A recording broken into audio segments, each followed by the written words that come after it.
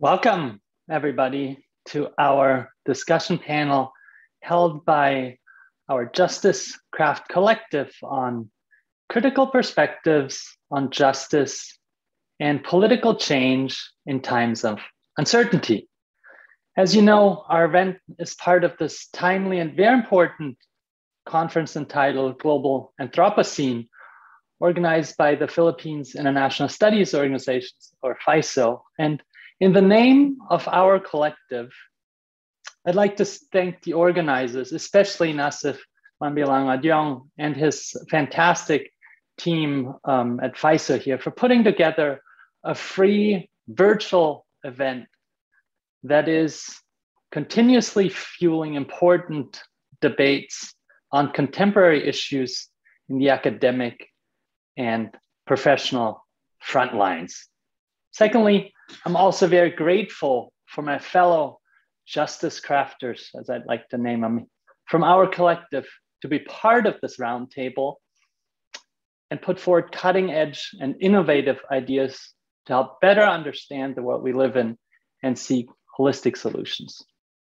In an epoch during which the significant human impact on our Earth ecosystems, including, but of course not limited to anthropogenic climate change, it is high time to reflect on a variety of issues associated with this topic. Thus, reminiscent of David Chandler and Jonathan Pugh's recent work entitled Anthropocene Islands, which puts the island at the forefront of Anthropocene debates, we also highlight the importance of the island as an imaginary concept that helps us understand and connect a variety of thematic issues geographically and conceptually speaking. With our panel today, we thus hope to explore some answers related to better understanding global injustice, particularly during times of change and times of uncertainty. Before jumping into some of the issues our collective grapples with, however, let me offer a few words to introduce the collective to you. In a nutshell, our Justice Craft Collective is a loose network of like-minded individuals, including scholars, practitioners, but also advocates, to address contemporary injustices and past wrongdoings, drawing on transdisciplinary perspectives and cross-regional analyses. The impetus for forming and fueling such an international research community, but also a collaboration, grew out of the need to particularly look at transitional justice issues from an alternative and more holistic perspective, including transformative potentials of communities and societies. This in turn can only be achieved by critically exploring stakeholders, the spaces different social groups interact and meet, and by highlighting the various struggles and the impact diverse actions have on varying levels, including the local, the national, the regional, and the global.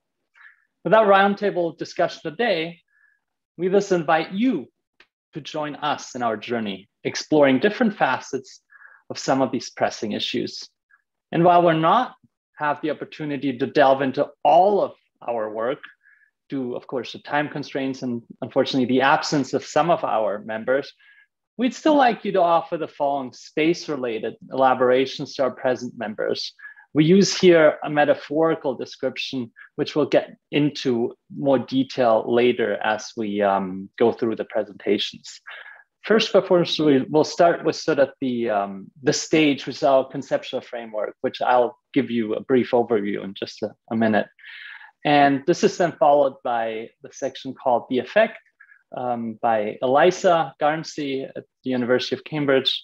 And she looks at the sort of the emotive spaces and art with regards to justice, followed by The Uprising, which ties in sort of social movement ideas and of course sort of resistance, resilience in the realm of transitional justice by Lauren Balasco from Stockton University. And last but not least, The Audience by Chris Lamont from Tokyo International University, who looks at sort of more informal spaces with regards to injustices and wrongdoings. After we hear from Chris, I'll close with a few remarks on the significance of mapping related to digital methods and data visualization in the field, before then turning to our here esteemed audience for a brief Q&A session. That said, let me now begin with an overview of our conceptual framework for our work that explores then a variety of different spaces. Let us begin hence with sort of what I mentioned earlier, the metaphorical space of the stage. And with my brief remarks that follow, I hope so to set the stage for some of my colleagues' reflections on these aforementioned spaces. I'd like to start here with the concept of change. Social, political, and cultural shifts in our society are organic processes which occur incrementally. These shifts, however, do not necessarily unfold in a linear fashion, and sometimes are situated in more radical demands for change. Early research, for instance, has really stressed the teleological presuppositions and outcomes of change. And thus, we're heavily focused on rational choice perspectives. And these theories of change are thus first and foremost impact oriented, which can certainly be problematic. And what's lacking here is to grasp a deeper meaning of change, due in part to this continued output-driven research and knowledge production. We here in the collective thus suggest a more boundary-bending paradigm shift. We need to change our analytical focus away from outcome and actor-centric evaluations. And instead, we ought to study really the significance of struggles for change. We can do so by observing various processes across different time periods, but also contexts. These struggles are all instrumental in fueling processes of political change. Embracing a different conceptual lens thus allows for better understanding of the dynamic and transformative relationship between actors, contexts, and struggles, all in the name of justice. So the way we seek justice then and go about it varies depending on who is involved and where it takes place and when, of course, it occurs. Consequently, we here at the collective conceive of transitional justice practices as a fluid space-time continuum. It is antithetical to the embedded temporal and spatial limits implicit in post-conflict and post-authoritarian justice efforts, in which transitions are conceived with an aim to end injustice. It also questions the spatial boundaries and limitations of justice and injustice. Hence, our framing allows us to question how knowledge about and practices of political change travel across spatial and temporal borders, and eventually are translated and transformed by our societies. The significance of this framing lies in how it makes transitional justice more receptive to recognizing situated struggles and claims for justice, which is an essential task for comprehending the injustices, which are the long-term causes oftentimes of conflict. This, of course, in turn highlights the centrality we accord to the notion of space in our intellectual inquiries. And some of the more recent scholarship has grappled and centered on memory studies and aspects of peace building, in particular around spatiality or space.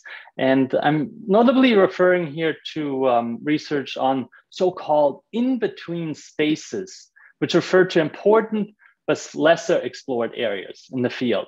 Borrowing from spatial analysis then accomplishes two goals. First, it allows for dynamic understanding of space, which advances other claims in terms of agency, power, and representation, and of course, temporality. Second, it also creates a common language between different forms of research, thus highlighting the creation and evolution of ideas, which Donna Haraway referred to as situated knowledges.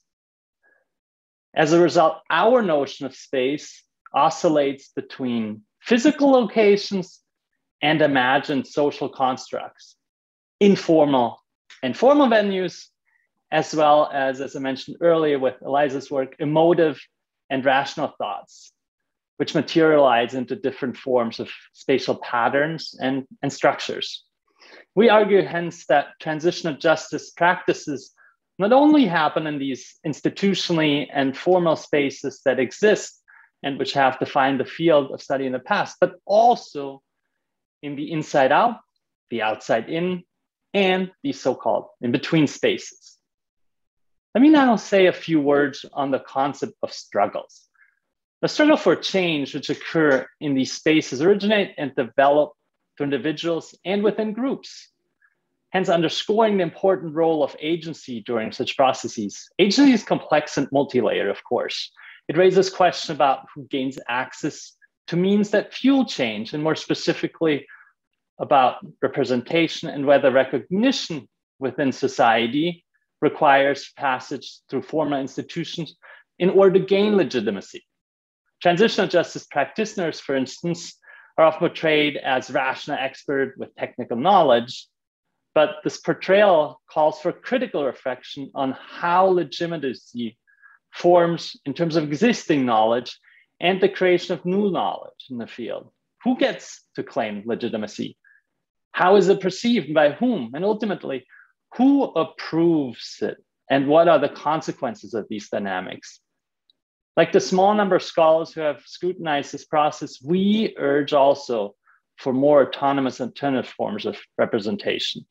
At the heart of our framework is thus Ines Valdez's understanding of justice as a political craft, which allows us to uncover events that are unintelligible to existing frameworks. In other words, political change emerges out of struggles for justice, which occur in alternative spaces under discussion. The notion of justice as a political craft allows us to pay attention to political activity by a variety of actors in different political areas. Hence, by exploring the interplay between space, the passage of time, agency, and power, we here at the collective uncover the political craft of justice and change, or justice craft, how we'd like to call it, which can be defined as situated struggles by individual and collective stakeholders for political change fueled by a dialectical, justice-driven narrative and practice across different physical and symbolic spaces. In our work, thus, we explore 6 physical and symbolic spaces: the island, the body, the effect, the uprising, and the audience, and finally the map, some of which I told you earlier will be explored by my colleagues. If we were to take a metaphorical liberty, our conceptual framework could be visualized as a tree. And one of the tree are the roots, which absorb and transport situated knowledge. That is the potential or positional perspectives, which determine what is possible for us to know and see among different branches, the physical and symbolical spaces, which we analyze in our work. Knowledge thus emerges from these spaces, and these spaces make permissible and comprehensible different knowledge. The root in our true metaphor are the methodological approaches which we come to our analysis. They're a way of understanding that what we hear, see, and say in and about these spaces is simultaneously situated in and constitutive of those spaces. Thus, we are challenging epistemological and ontological assumptions of what political change is and what it can be. In the middle of the tree is the trunk, which supports and distributes claims to representation between situated knowledges, which we call sort of the soil, and different spaces, which were the branches. These claims to representation are made and received in an iterative process. In other words, political presentation is an ongoing process of claim making and claim receiving, rather than a fact established by institutional election or selection. It's a circular and performative relationship between the represented and the representative. At the top end of the tree is the foliage, which gives overarching form to our conceptual framework, sheltering the branches, the spaces within it. This form is the political craft through which we can imagine and contest different organizations of the world. It is our hope that this metaphor of the tree elucidates how it is possible to conceive of global injustice and the struggles against it as deeply interconnected. What may on first glance appear as disparate spaces are actually integral parts of one organism. The political change or changes, therefore, we seek to map across space and time occur via an iterative process of political representation, which emerges from different situated spaces. Spaces which ongoing conflict and struggles against injustice compel us to take seriously.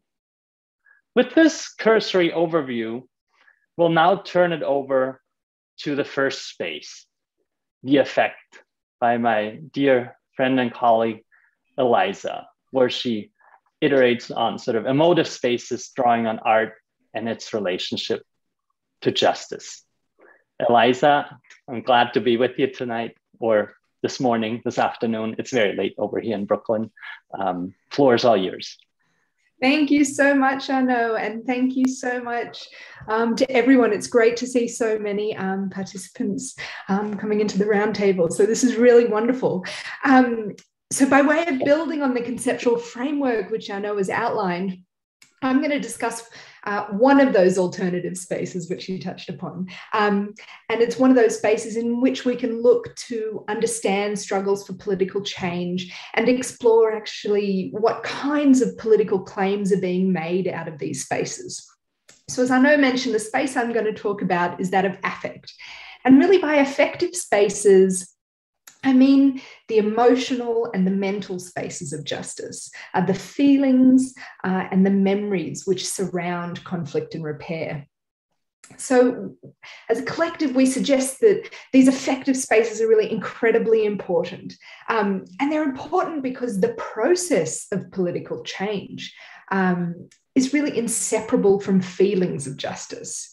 And that is, justice is not done unless it's also seen, it's also felt, and it's also thought to be done or to be achieved. So in order to really kind of grapple with and understand these affective spaces, but also in kind of coming to terms with past conflict and strengthening democratic institutions in the aftermath of conflict, we propose that art and creative responses play a really important role in communicating, but also in creating these kind of effective topologies of justice in order to recognise really diverse and often competing claims for recognition.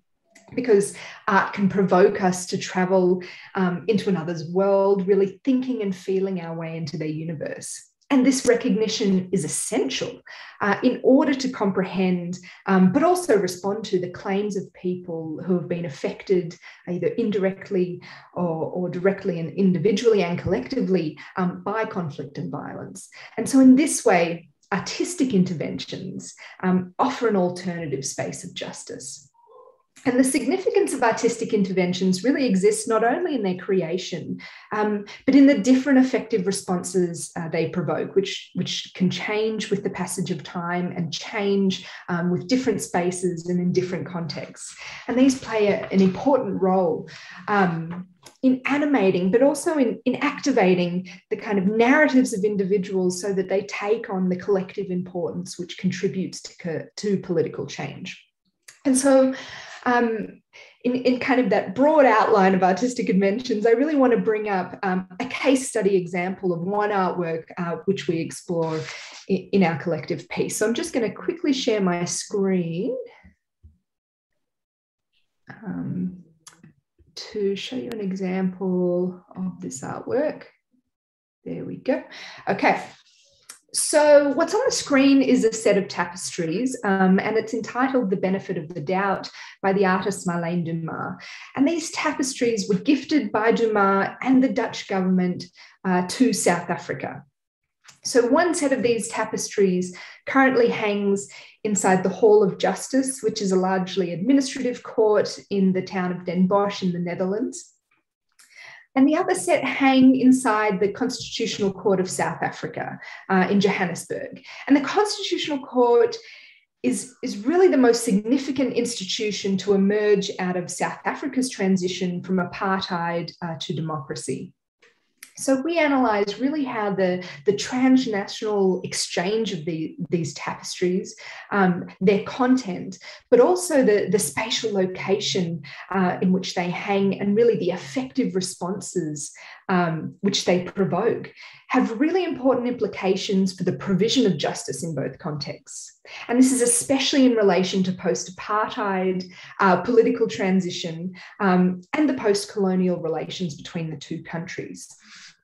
So the tapestries, they depict eight close-up human faces. And these faces, which you can see on the screen, surround a central childlike figure who's intended to embody liberty. So in the Netherlands, the benefit of the doubt kind of physically and psychologically looms large over the quite small courtroom in which it hangs. And this is pictured on the left of the screen. So it's described by people who frequent the court as monsters, as dead bodies, as skeletons. And these figures really appear to create a somewhat somber atmosphere within the court.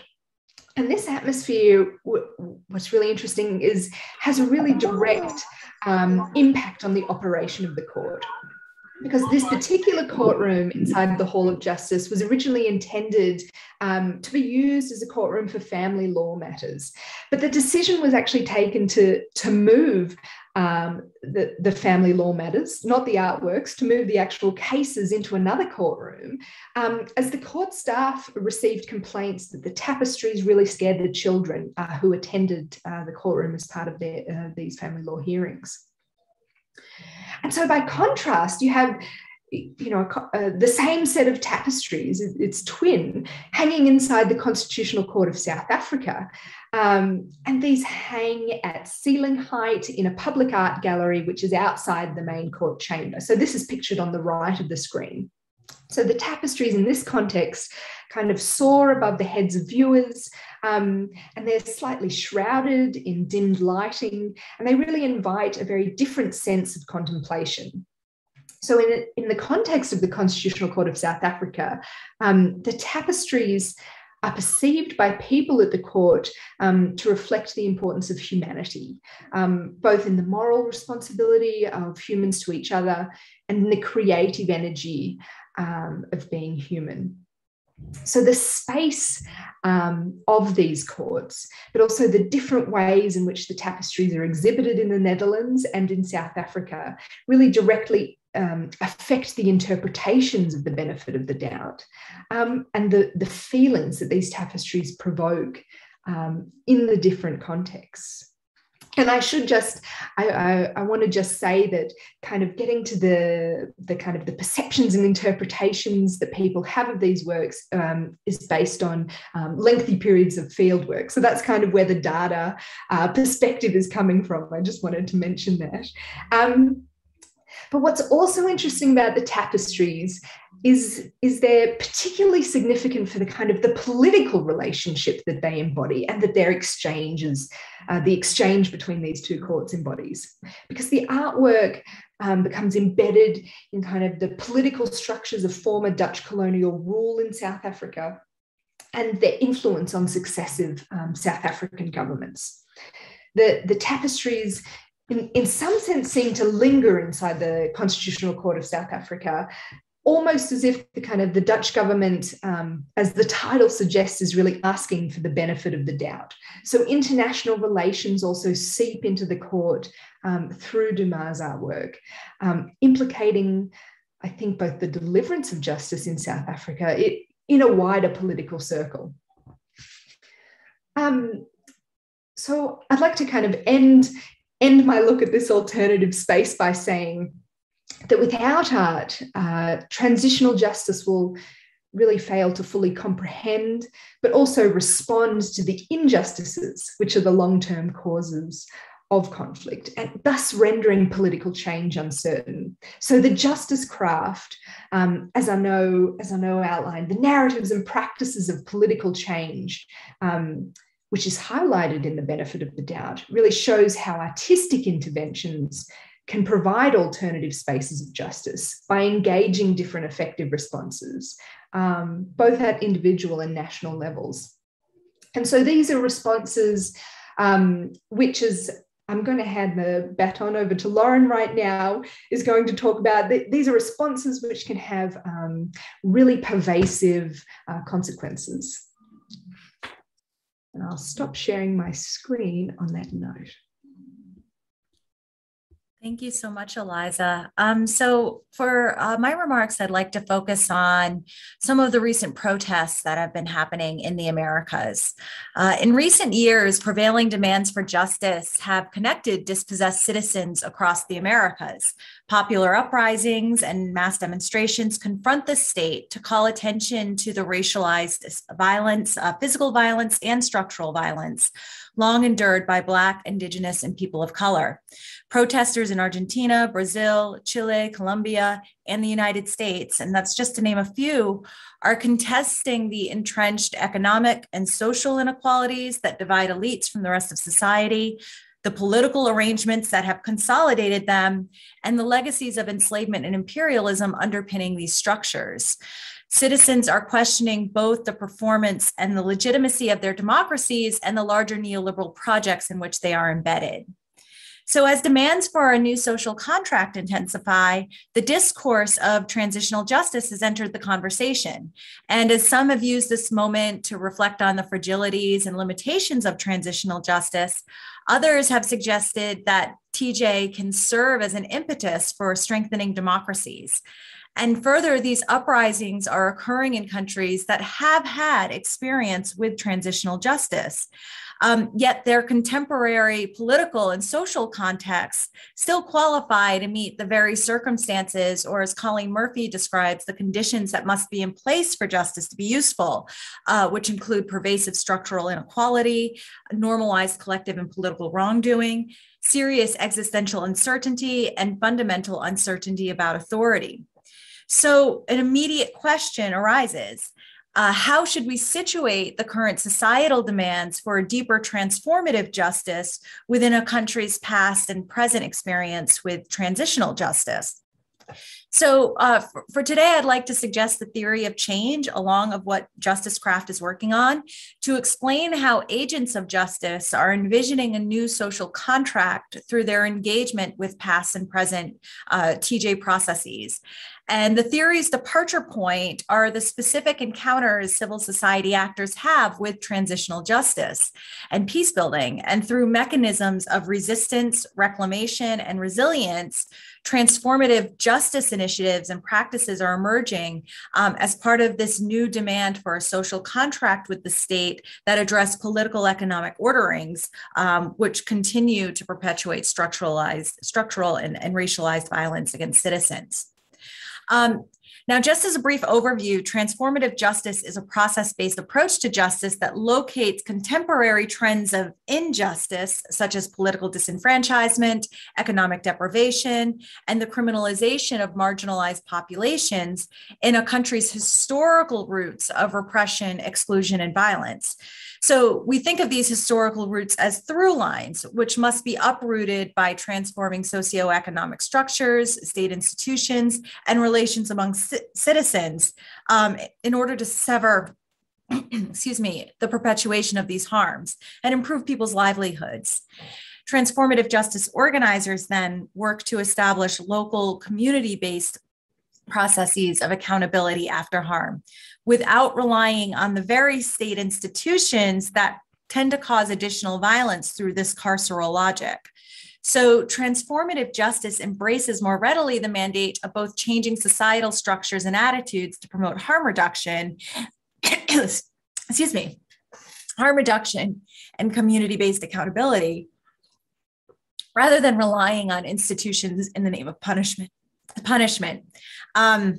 that remove people from society, but fail to deter future acts of violence or address socioeconomic conditions that may contribute to such criminality. So in my remaining time, I just want to highlight these three causal mechanisms I mentioned that underpin this theory of change. And as mentioned, they're resistance, reclamation, and resilience. Now, 3 points bear emphasis. First, these mechanisms are contested concepts. Their definitions are certainly not settled within the field. And we also know that more than one mechanism may be present at a time, working in the same time and space. But while they may be present simultaneously, analytically, they are distinct, and therefore they can explain different phenomena. And then third, the empirical actualization of these mechanisms are deeply contextual, and they may vary across and within societies. Still, I propose that they all share one common outcome.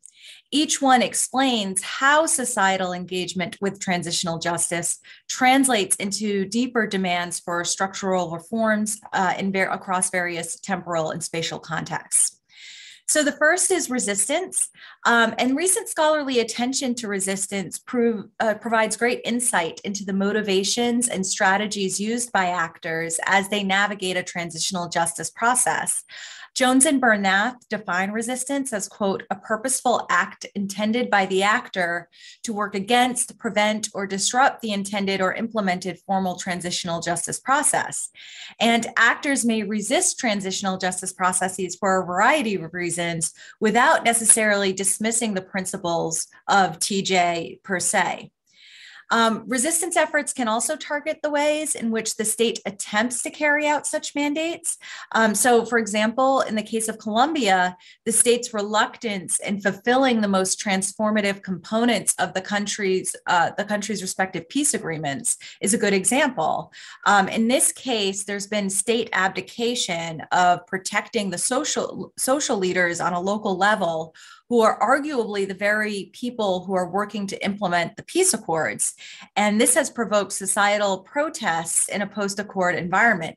Most notably, in July 2019, thousands of individuals gathered in Bogota and throughout Colombia and around the world to participate in calling attention to the state's basically the state's failure to protect the social leaders who have been assassinated since the signing of the 2016 accords.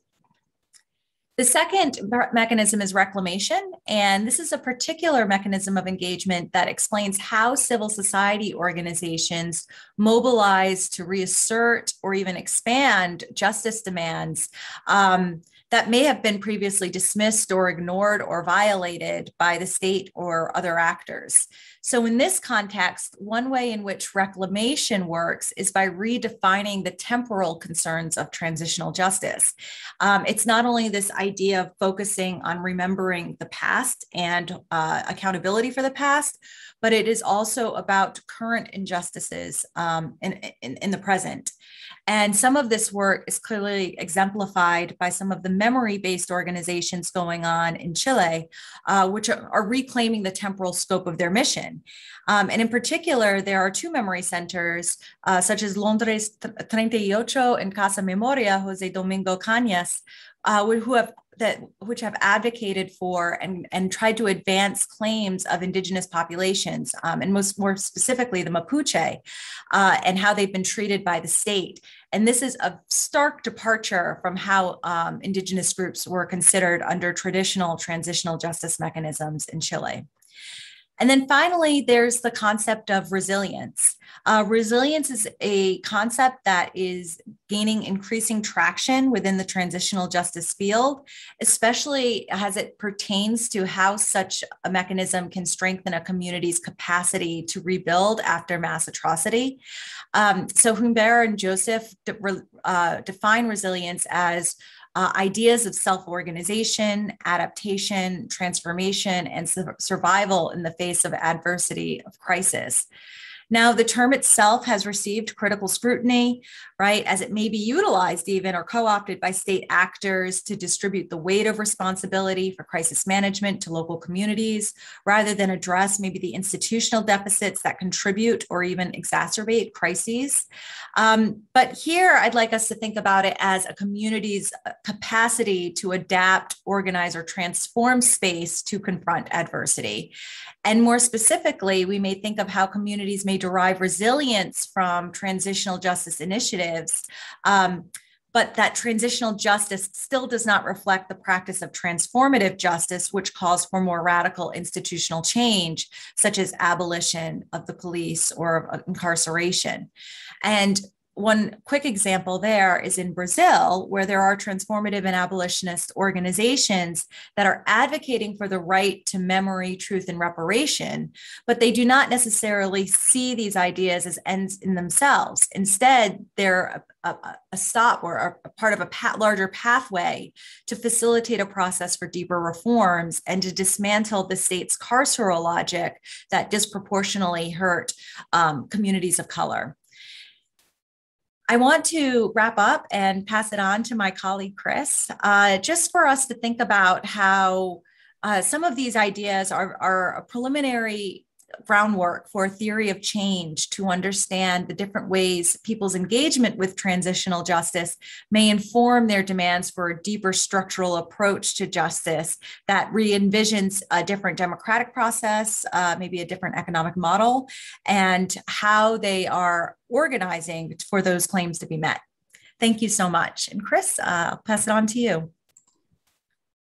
Thank you so much for that. And also to to the organizers of this conference, but to Arnaud, especially for setting out some of the themes of the collective at the very beginning. And I think this roundtable fits nicely with some of the themes that were discussed in earlier panels today, namely the question of post-colonial justice, both as a question of the past and the present. And some things before we get into the audience that we might think about is why is the effect, or for example, art, or the uprisings and these more radical demands that Lauren has just mentioned, why are they seemingly taking place outside of transitional justice spaces, or taking the field by surprise? And why is transitional justice seemingly unable to grapple with these developments? And here, the answer, or to shed light on this answer, I focus on the audience to help make sense of this. And when conceptualizing justice practices, the audience is often assumed to be categorically centered around those who would identify as, for example, as victims, and there's a focus on victimhood and victimization in transitional justice studies. However, as scholars and practitioners, we must reconcile this popular understanding of justice as one that obscures the fact that often justice processes serve to reproduce existing power structures rather than actively challenge them. And here there are two main points that can be drawn out of this exploration of the audience. And one is that the vocabulary and epistemology of justice is developed in a way that is purposefully disempowering and silencing. And two, we must look beyond formalized and institutionalized justice spaces to understand some of the themes that Lauren and Eliza and Arnaud have raised up to this point, such as resistance and, importantly, change. And transitional justice studies zoom in on those actors and spaces that actively appropriate for themselves the language, this institutionalized language of transitional justice. However, there are a number of concomitant spaces where justice discourses also play out that some of the previous speakers have also highlighted, such as racial justice, social justice, post-colonial justice, to name a few. And in some cases, these spaces intersect and at times even overlap, such as in Canada and parts of the United States that have addressed settler, or that are seeking, where their demands to address settler colonial violence against Indigenous communities or Black communities through various Truth Commission efforts.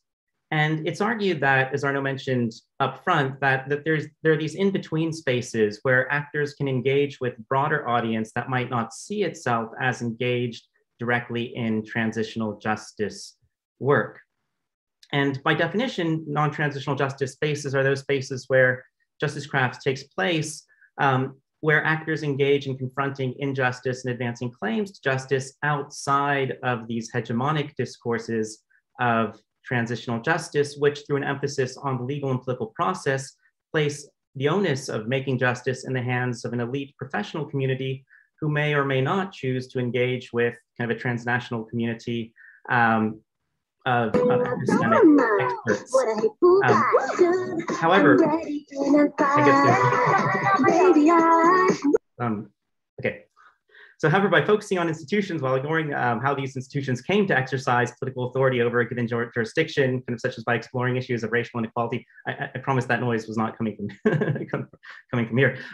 Settled colonialism and legacies of imperialism, transitional justice practice at the very beginning abandons more radical justice craft that pursues, whereby justice would be pursued beyond kind of what, as mentioned earlier, Inés Valdez would refer to as more neo-Kantian projects. And this is just to give you a capsule summary, would be a paradigmatic understanding of transitional justice where it's assumed, right, the endpoint of transition is seen as a given, and it's this kind of this mimicry or this modeling of this model of a liberal democratic state.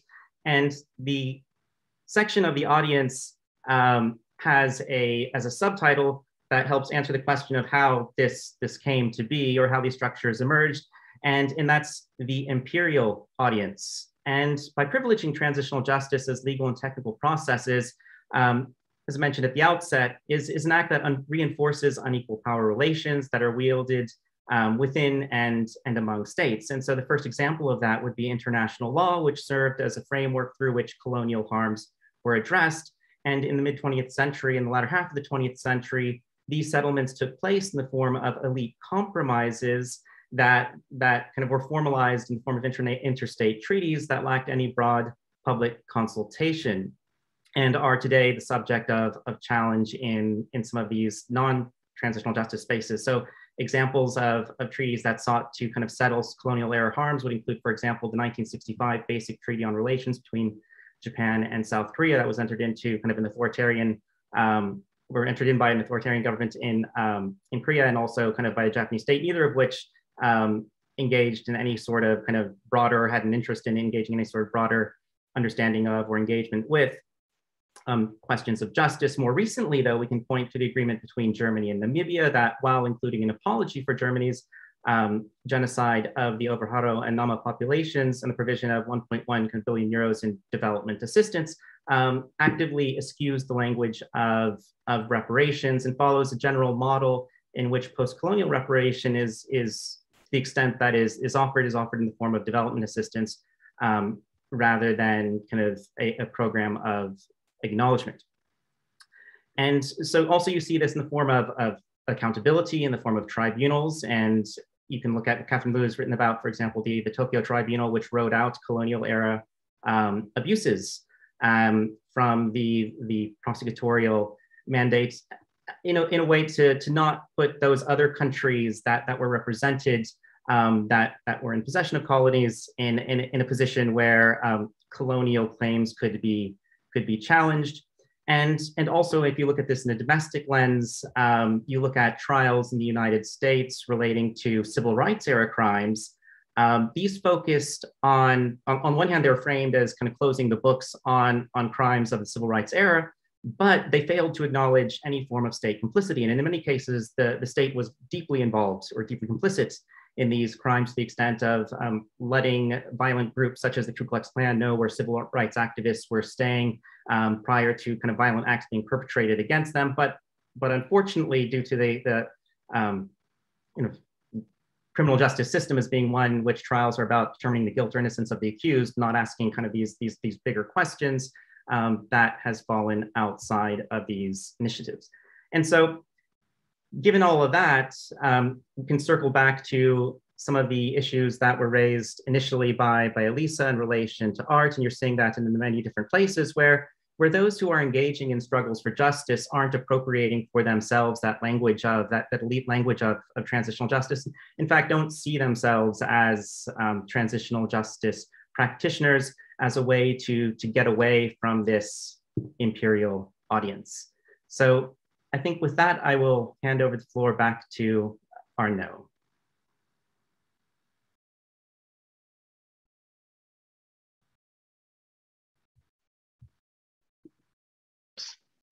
Sorry about this. Here we go. Thank you so much, Chris, for taking us to this journey into more sort of informal spaces. And so what I want to do here in closing, all of our participants earlier have sort of explored the idea of justice craft, as I defined initially, underlining justice-driven challenges during political change, with the goal, among others, of course, to shed light on alternative ways to create space or spaces for more equality or representation when seeking to address wrongdoings and injustice. And sort of in closing now, I'd like to turn our focus to initial efforts that capture and map alternative practices by relying on techniques based on the craft of cartography. And drawing and creating maps today is very different from earlier craftsmanships, thanks to especially technological advances. And so current geospatial data analysis, for instance, integrates now a multitude of data sets. And so not only are we able to pinpoint an exact location, but layers and layers of information, for instance, demographic information, can also be added and analyzed and interpreted in some forms of visualizations. And so in spite of our ability to capture less visible phenomena, thanks to these aforementioned technological advances, we here at the Justice Craft are utterly conscious about limitations with regards to the craft of map making. And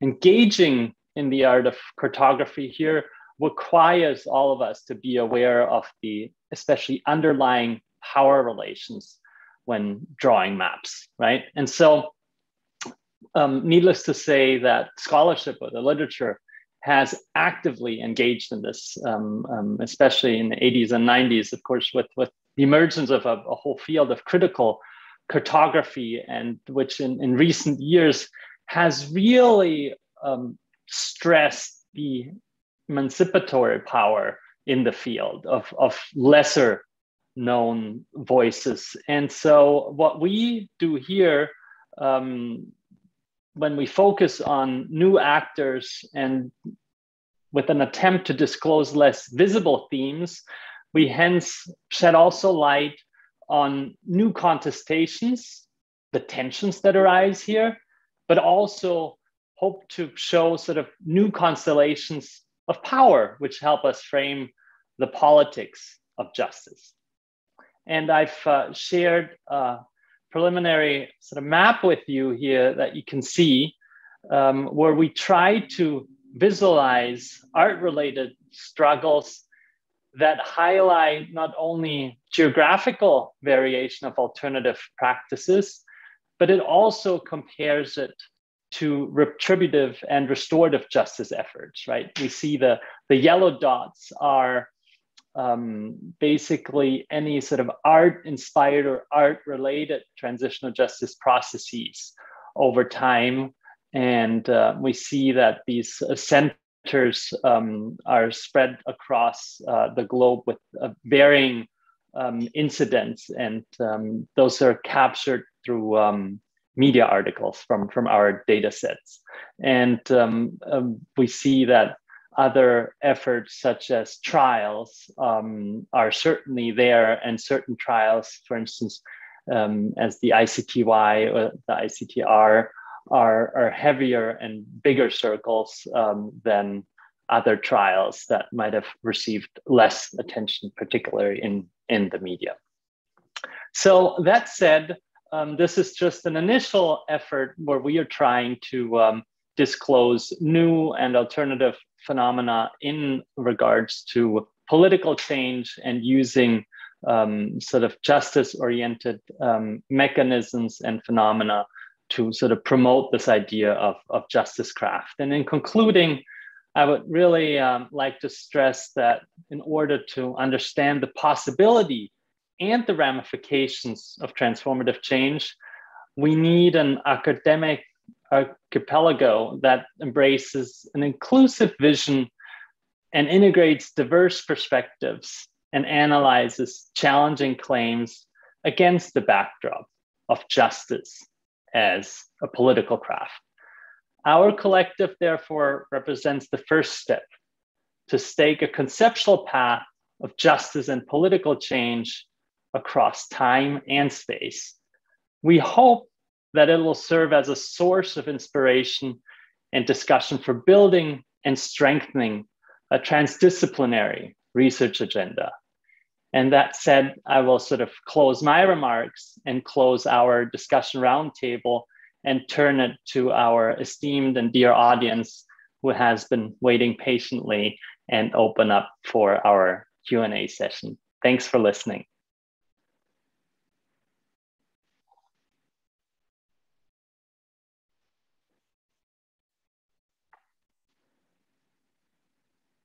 So are there any comments, questions?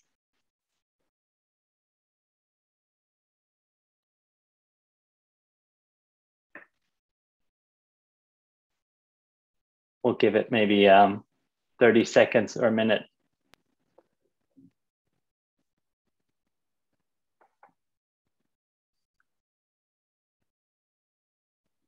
Yes, and as Kev said, please click and raise the hand button. So if we see your hands up, then we can certainly turn the mic to you. And I agree, it was quite, we covered quite a lot of ground in our presentations. And as I mentioned earlier, unfortunately, many of our justice crafters could not make it, some for professional reasons, other, unfortunately, for health reasons. So we're with them, and they're on their way to betterment. So, and they're,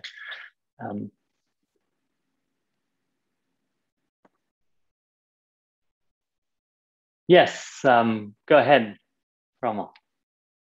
Floor is all yours.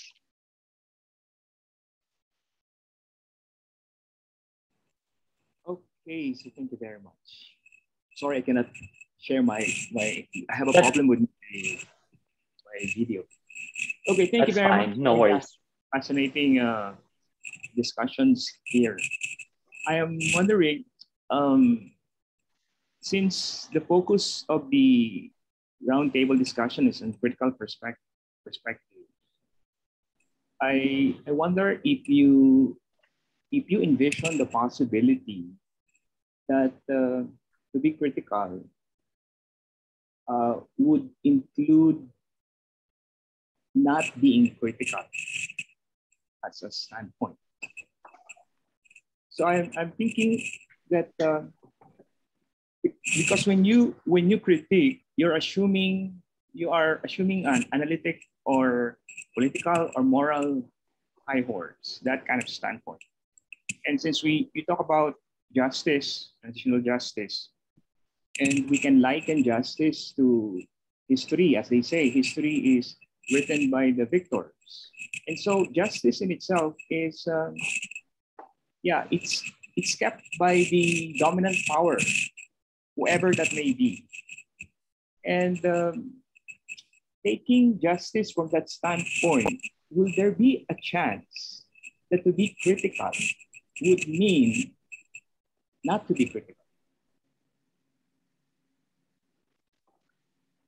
Thank you so much. And maybe I'll take a 30-second stab to give my justice crafters a little bit of time to reflect and have maybe a more coherent response to this. But I'd say, Rommel, I completely agree with you that critical also needs to mean or include and integrate the idea of non-critical, right? And I think what you're trying to allude to here is, I think, and I hate the use of that term, normalization, right? It's been overused, whether that's with regards to heteronormativity, Eurocentrism, or North American sort of dominance or hegemony with regards to IR theory.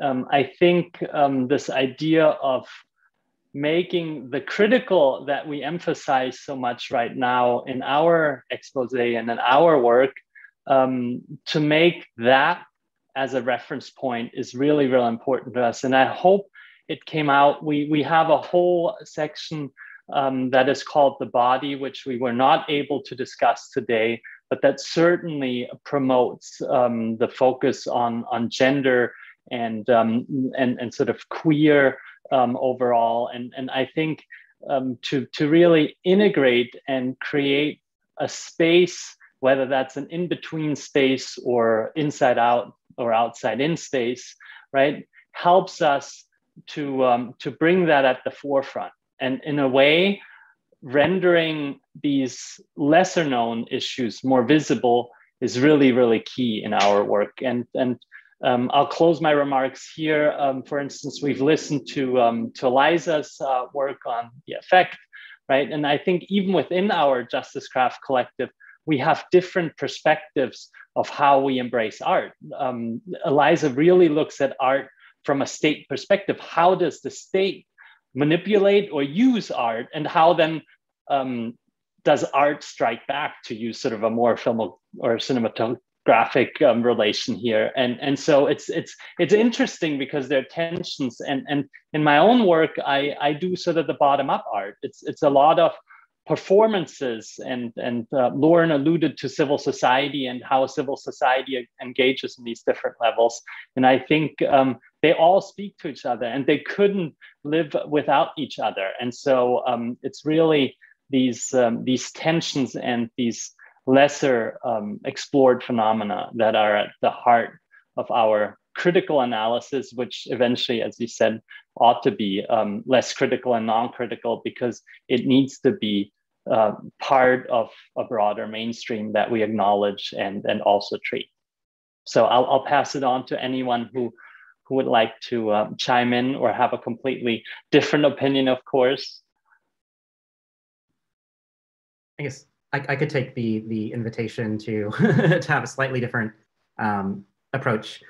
As Arnaud mentioned, it's very important, right, to take a broader view of the subject matter. But I would point out, because you'd mentioned that kind of the criticality and is kind of on a high normative force, I think, right, was what was mentioned. But at the same time, when exploring any of these issues, attempting to do the opposite, right, kind of being kind of entirely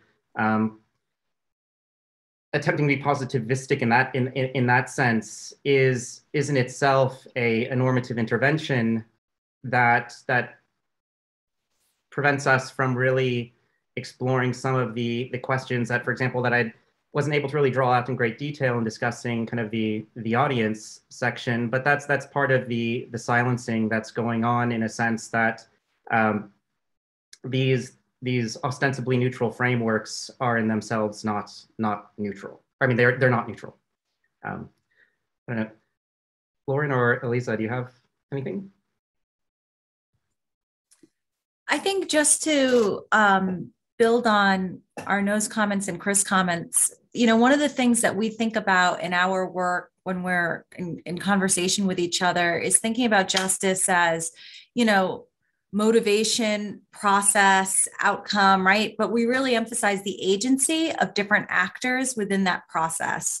So rather than seeing this binary even between the global north and the global south, or the victor and the vanquished, we understand that often justice processes are much more layered and complex. And in some cases, as I mentioned, in the case of Colombia, the peace accords had these big transformative ideas embedded in it. And it was really through state abdication that they're not really following through with them. And you see resistance to the lack of action. So I think we all very much appreciate your comments, and that's always in the back of our minds, and thinking about who are the stakeholders, as Arnaud mentioned in our introduction. What are their motivations? What are they hoping as part of the outcome? And how does contestation sometimes emerge when we put these different actors in, or when we think about these actors in conversation with each other? I don't think I have much to add on what everyone said, because I think I know Chris and Lauren have addressed it from multiple perspectives, except to say that I really enjoy the kind of epistemological challenge of the question, which I think is really fundamental to doing this work, to keep in mind. And I think one thing as a collective that we really spend hours debating and discussing. And I wish some of the other members were here, because there are sections in their paper that really, really respond, in our paper that they've written, that really respond to this issue. But it's always what we have in the back of our head is the kind of the struggles, and it's those eternal struggles, whether it be about critical perspectives, which in my mind is also kind of the criticality of the actual perspectives we're offering as the alternative, as keys, as well as being kind of ongoing challenges. And so this kind of I just want to say I really enjoyed this kind of epistemological question, because I think it is something that we kind of continue to think about and will continue to think about. So thank you so much for raising it.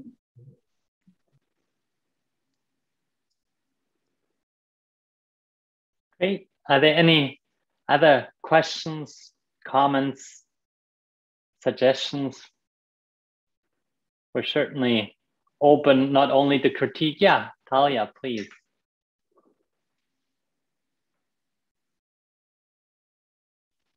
You might have to unmute yourself. Yeah.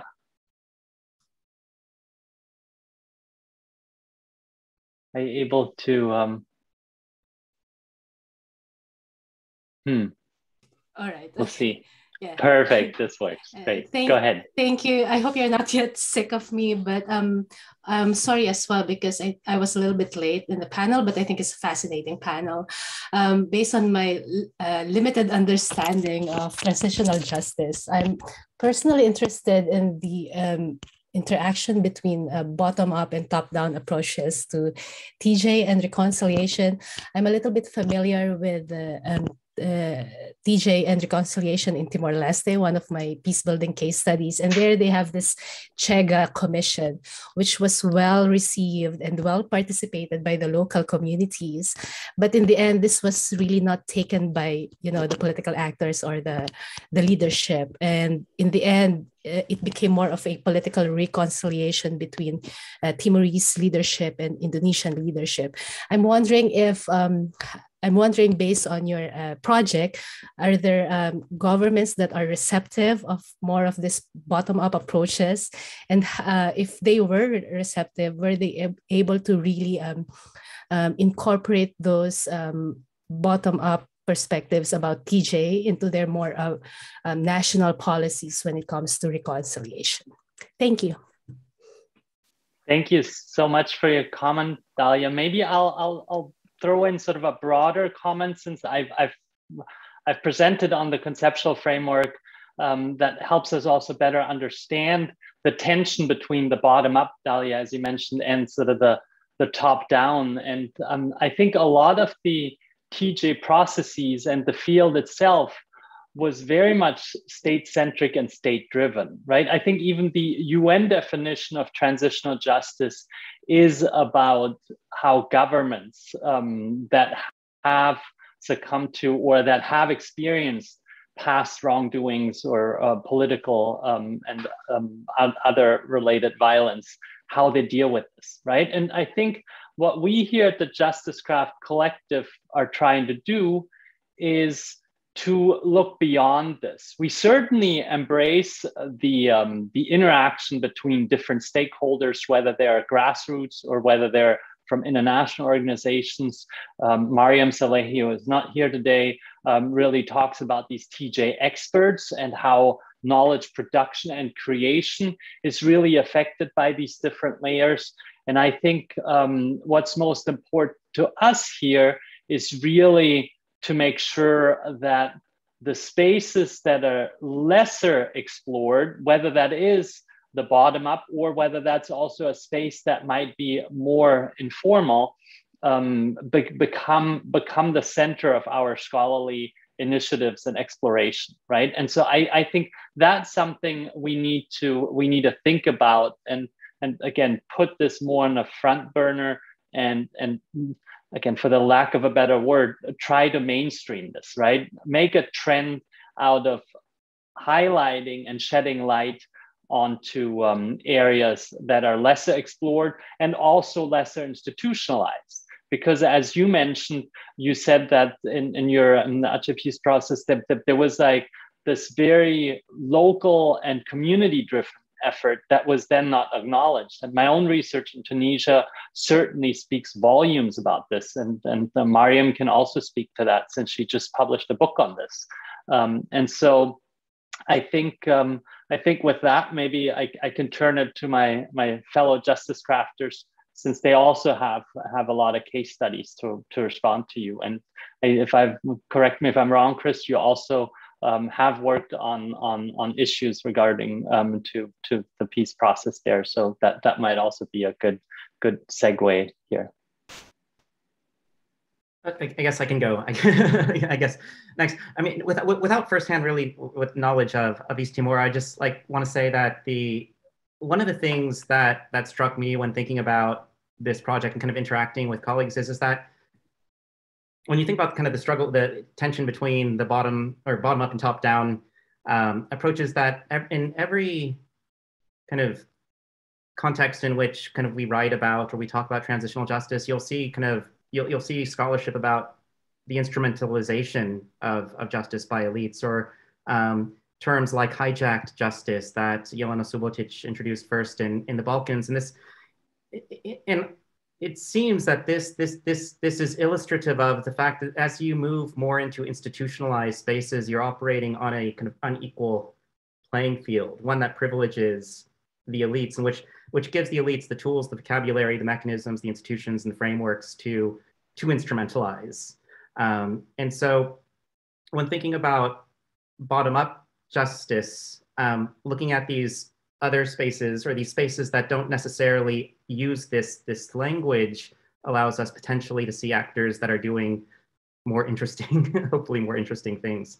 But that's kind of just a broader conceptual answer. I think, Lauren, you talk about a lot of cases in where you see some of this kind of this friction, right? Yeah, I think, I mean, I agree with absolutely what Arnaud and Chris said about these tensions and how we think about the way the state might instrumentalize these transitional justice tools, and maybe the reactions or counter reactions from the population, and how they engage or how they might interpret these processes. In my own work and some of the field work I did in Chile, it was sort of fascinating visiting these different memory centers. And it seemed like the less they were funded by the state, the more open they could be about challenging current human rights violations, right? Where they didn't just focus on the legacy of the Pinochet dictatorship, and maybe if it was a former detention center that had now turned into this memory and education center, the ones that seemed less funded by the state were also the ones that were much more aggressive in challenging current abuses that are happening, like in prisons, right? Or when people are not served due process within the criminal justice system, because they're connecting the linkages between the past and the present. And so I do think that when we think about top-down versus bottom-up, we could think about the different ways groups or movements might become less constricted in their agenda, because they're not necessarily beholden to certain donors, right? Or certain mandates that might be articulated by people in power, right? It's not always the case, but it is something to think about or question. and I think if I can just chime in at the end here, it's in my work, what I find really interesting between this kind of dichotomy between top down and bottom up, that's often, it's pervasive throughout transitional justice mechanisms and institutions. It's really interesting that art and artists kind of exist at both levels and kind of poke holes at both levels and resist being co-opted and incorporated by governments in some way. So even if it's government-sponsored or state-sponsored art, the ability of art to kind of, some art, of course, not all art, but I'm speaking as a general way to kind of, continually kind of question what's actually going on in the kind of justice that they're being kind of disseminated as part of, is really important. It's like, kind of, I guess, a visual conscience in some scenarios that can kind of challenge this bottom-up, top-down divide. So I just wanted to add that at the end. Thank you so much for the question. Terrific, Eliza. And I think you really rounded that up with a medium that certainly has not found enough attention in transitional justice studies. I mean, more so in more recent years, but you also have a great track record on that. And so here, I'll do a little shout out. Anyone that is interested it doesn't appear due to the green screen, but Eliza has a recent book, The Justice of Visual Art. So anyone that is tempted should certainly pick that up.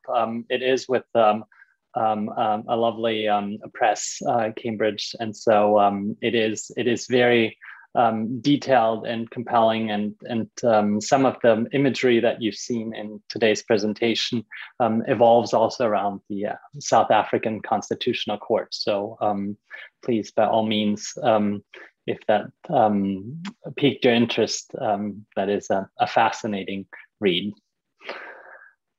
Any other questions? We have a few more minutes. It's great. I mean, I'm very saddened by the fact that we don't have all our panelists, but on the other hand, or the upside is we don't have to rush, and time is not against us here. So it's nice to have a conversation.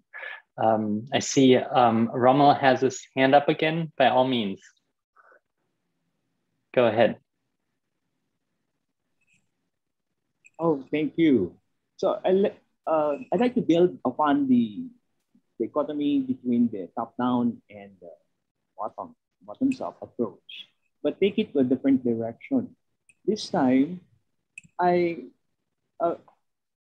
Lauren, for example, highlight the agency, and Chris mentioned about the representer and the represented, and Eliza, talk about the affective. So I was wondering that we can take the top-down approach by looking into the position of us scholars. When we do analysis, we are essentially have this kind of in what I can consider called the intellectualist bias. So we have the panoptical view of everything. We can see everything. So in a broad range. So from the standpoint of the people on the ground, however, so people doing day-to-day life, so they might understand the idea, for example, of justice differently than what we do as scholars. So I wonder, their affect, their feeling towards what is just and what is not, it may be different. And so we scholars will try to always look into we always strive to give voice, agency to those people on the ground. But things are very complex on the ground. So often enough, their idea of justice might be different from what we consider the scholars, having seen it all, maybe different. So I wonder, how do you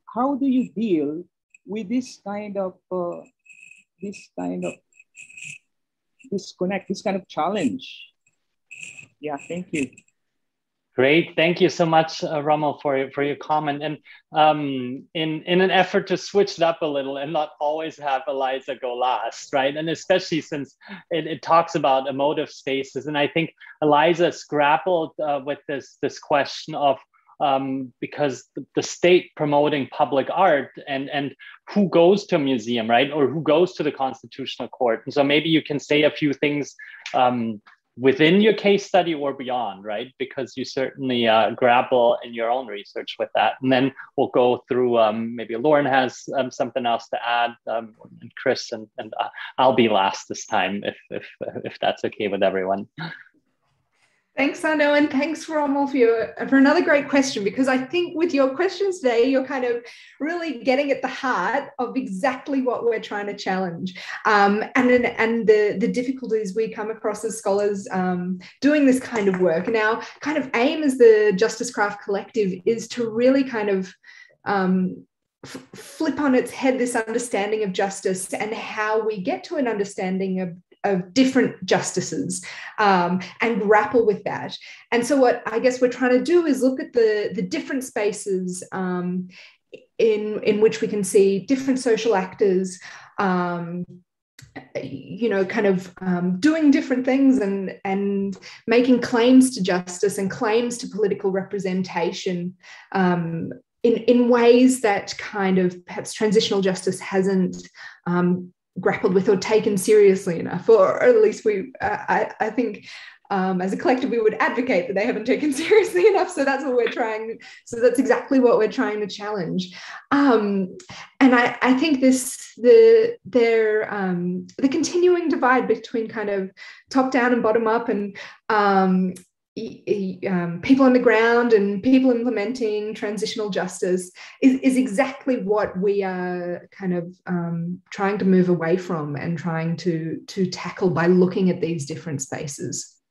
And so in my own work, you know, I take very seriously, as I'm sure you've gathered, art and artistic interventions as kind of ways of understanding different claims for recognition and different ways to acknowledge people who have really been deeply affected by conflict and that perhaps aren't, you know, represented in or whose voices don't appear in like reports by Truth and Reconciliation Commissions.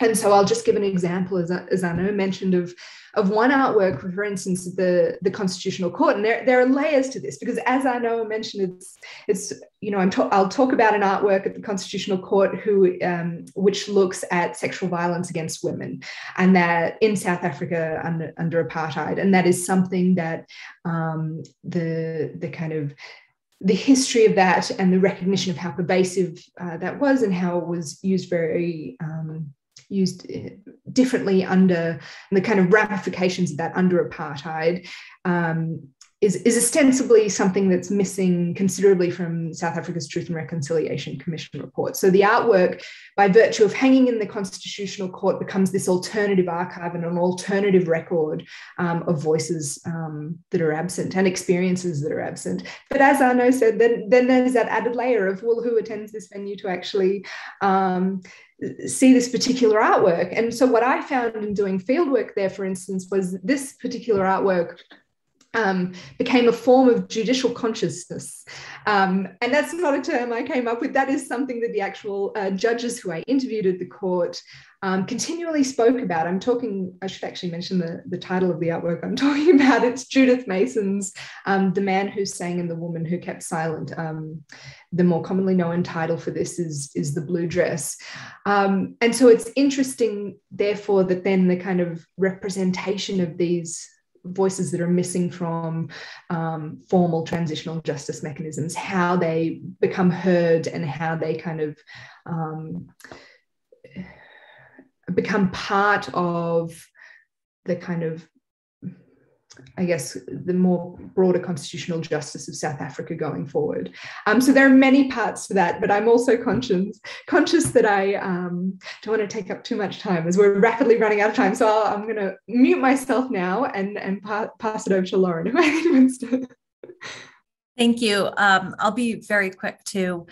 I think, you know, it's a personal question, which I really appreciate, right? I think we all approach our work with a certain level of humility and understanding. We're asking really big questions and just trying to provide maybe a little bit of a window of looking at these questions in different, from different perspectives, right? And wrestling with them and learning from our colleagues. You know, from my work as a political scientist, I think one way our little collective is trying to move the field forward is that for a long time, transitional justice was associated with these very limited political transitions. And I think there's been a lot of scholarship that have tried to blow that very artificial framework of what constitutes a transition open. And we're sort of continuing along with that trend, right?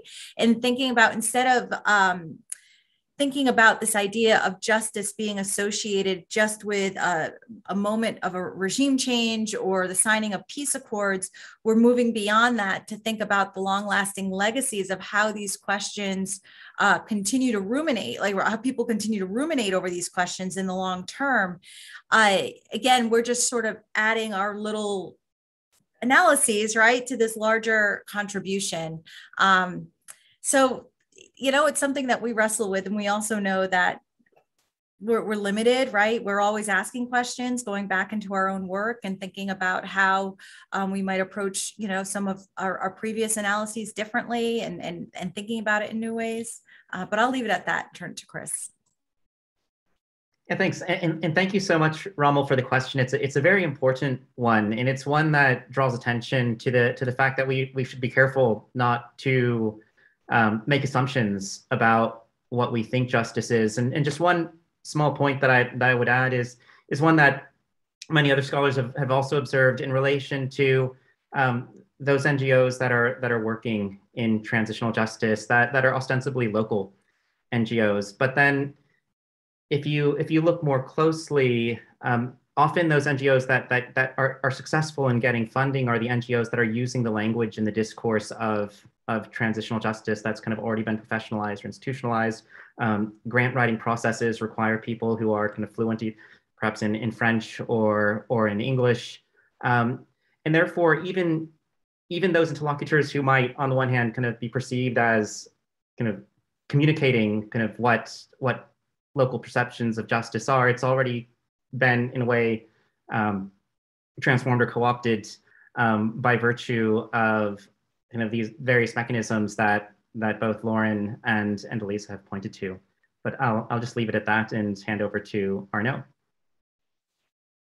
Thank you so much. And in the minute or two that's left here, I wanted to point out to a question that I think Kilnina Capistrano had with regards to TJ and indigenous societies, the civilizations that have been dispossessed of their ancestral domains. And I think that is a key question that, for instance, here, where Lauren and I are from in the US with regards to native or indigenous people and land claims is very much on the front burner. And so, yes, there is a lot of scholarship on that issue and also emerging scholarship.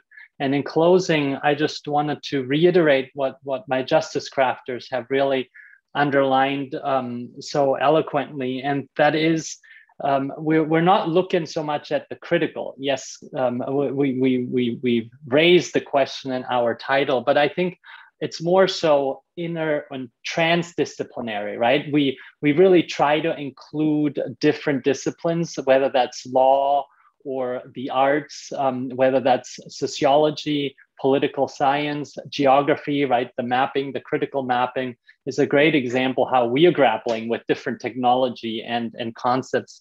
And in that sense, I think what Lauren has highlighted is sort of going into different time and different contexts or spaces, how we call it, really to promote this idea of justice craft, right? This is something in the long time we really want to understand the social and political change and how justice is affected by the communities and people from within. And that's certainly a very complex process. And it's challenging, but at least we're not out of a job. So we have job security, and that's certainly something that is very important in our times of uncertainty. And I'll close it on that note. And sorry if we didn't get to all the questions. We could certainly talk a lot more. Reach out to us. We're very approachable. We'd love to hear your thoughts, any comments or suggestions. And thank you again so much to the organizers for really guiding us through here. It's worked beautifully with regards to the technology, and you guys have a wonderful rest of the conference, and take care, and see you hopefully soon again in person. Thank you again, and thanks my fellow justice crafters. Bye everybody.